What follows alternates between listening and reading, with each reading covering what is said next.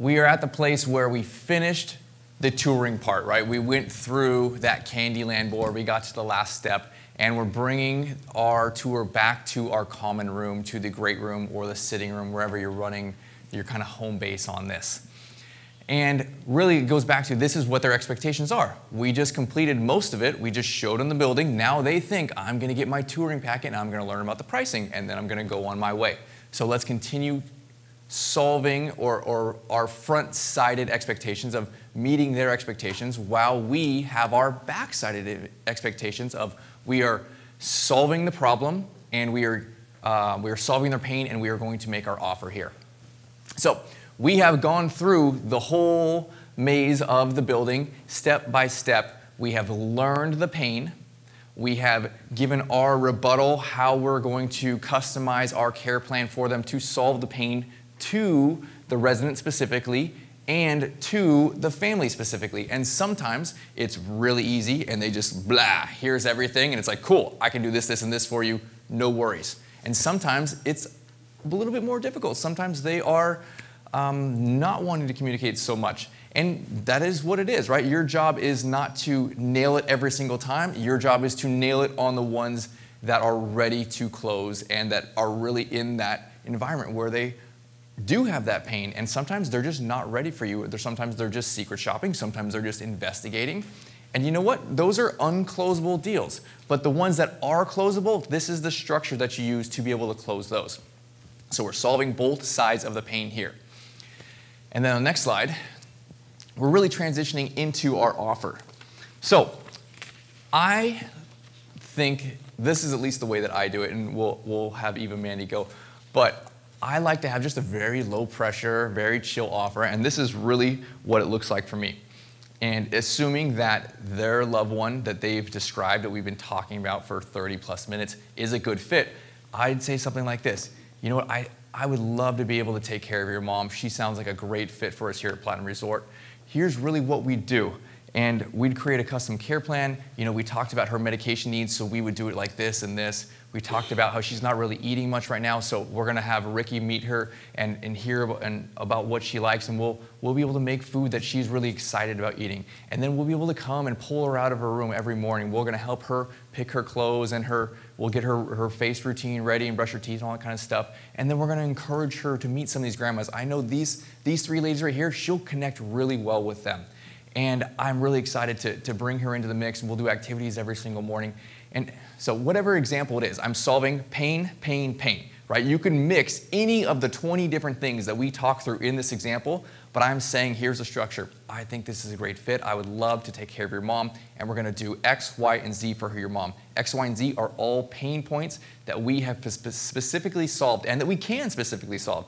Don't lie about it. If you can't do that, then that's not a good fit. But if it is a good fit, here's what we're gonna do. We're gonna list pain, pain, pain, solution to all of these different things on the resident, and then tie that back in so that it puts you in this place where we're solving family's pain, where you can come visit whenever you feel like now, that you can be the daughter again, you can be the husband again. We're gonna take that responsibility. You told me about how hard it is to get the medications right and work with the doctors and all the things you're doing. I'm great at that. That's my full-time job. I can do that for you. You can come in and spend quality time, and we'll have a great, calm, and safe place for your mom to do that. I think she would be a great fit here. What do you think? That is literally my offer right there. What do you think? That's the offer part. That's the question. Nothing crazy salesy. I set the stage with here's my offer. Here's what we're going to do by solving your pain. I would love to take care of your mom. I think she's going to be a great fit here. What do you think? And that's really my offer. Do you think this is a good fit? And then I stop and I leave it there to them. And honestly, most times they say, yeah, I want to move mom in. Not because of what my offer said, not because of the crafty wording or anything like that. It is because everything that I did not say. It is because of everything that we showed. It is not because of the salesperson. It is because of the work that they did investing in our staff, investing in our caregivers and our chef and the environment, and honestly, firing a lot of bad people. That's all a lot of what this is firing bad people, investing in good people, and just showing what it is, how we love genuinely and serve those parents. So what does your offer look like to either of you? So most of them are ready before you end the tour. They want to know, like, okay, what do I got to do? But for others that are just, you know, like not telling me like, okay, this is it. This is where I want to be. At the end of the tour, we go back into the living room. I start walking them towards the door, letting them know like, okay, that's it. I've shown you everything. I've given you all I've got. And I just tell them like, all right, I got a few things for you. You know, I'll get all our little pamphlets and things for them. Let them know like, I'm here for you. Here's my card. You can call me. You can email me if you have any other questions that come up.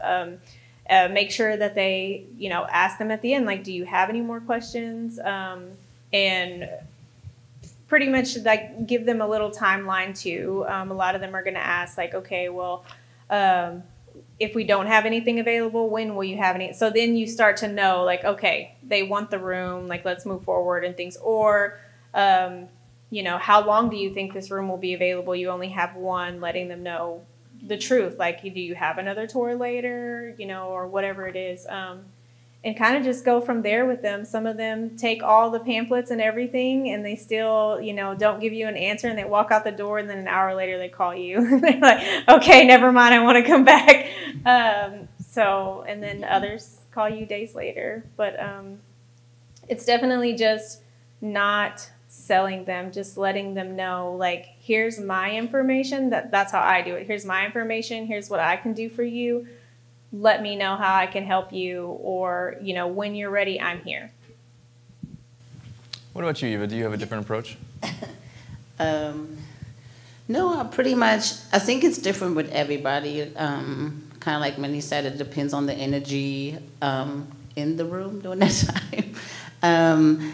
But for the ones who are already know, you can kind of feel, okay, they're gonna call back in an hour. Usually they say, I'm gonna need to talk to my husband, or I'm gonna need to talk to my sister. And then for the ones who are not, haven't made the decision yet, or they're still shopping around, they usually will tell you, I'm still shopping around, I'm still gonna look. I mean, I will let them know they can, not gonna find nobody better than us. So you can go try, but I throw that in there too. And encouraging them, like, yes, go tour other places. I kind of also put a little pressure on them. I mean, I do let them know. I was like, we usually do not have an open room. Like, if we have an open room longer than 2 or 3 days, it's uncommon. This must be. It's meant to be for you. I mean, even if I do not have a tour the same day, I do let them know I have a tour that same day, just to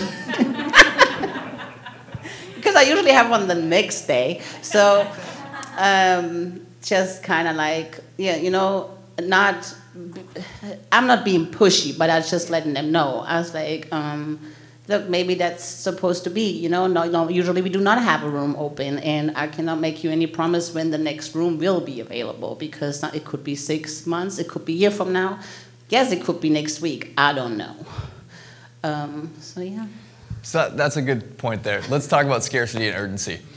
So, scarcity, there is a limited supply, right? This is what we're talking about. We have one room available. And honestly, once you're open, you don't sell that many rooms. We have a 6-bed or 16-bed. It's not that often. We had, what, 5 open rooms in 2023 that came available? 6?